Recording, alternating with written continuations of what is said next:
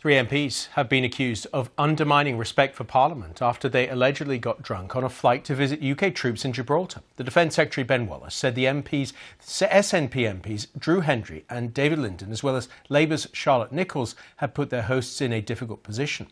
Our political correspondent Chris Mason gave us more detail about what happened.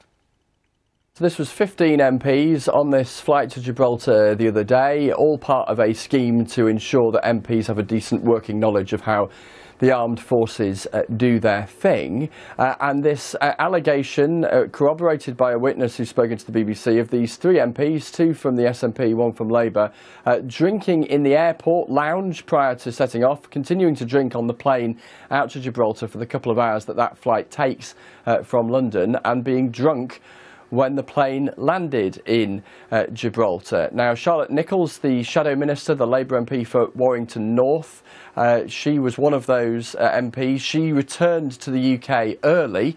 The delegation of the remaining MPs is still out there.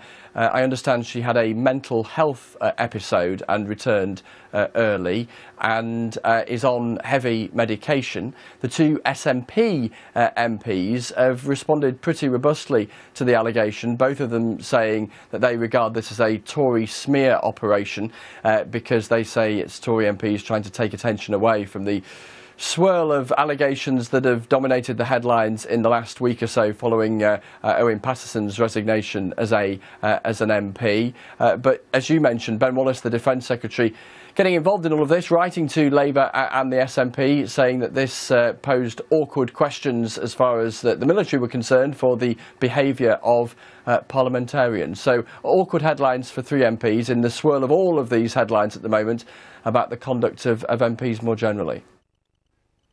Chris Mason there.